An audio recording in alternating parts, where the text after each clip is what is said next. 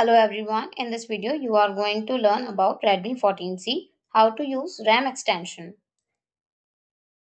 Redmi 14C, how to use RAM extension. Start by unlocking your Redmi 14C.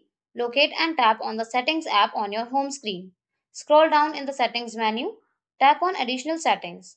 In the Additional Settings menu, find and tap on Memory extension. Now you will see the options to add RAM. Select 1GB, 2GB or 4GB as per your requirement. Make sure you have sufficient storage available on your device to allocate for virtual RAM. Turn on the toggle switch to enable the memory extension feature. After activating the RAM extension, you will need to reboot your Redmi 14C. Wait for your device to power off and then turn back on.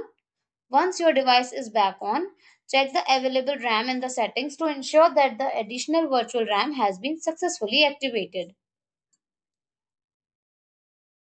Thanks for watching the video. Do like, comment and share our video. Subscribe to our channel and don't forget to hit the bell icon for upcoming videos.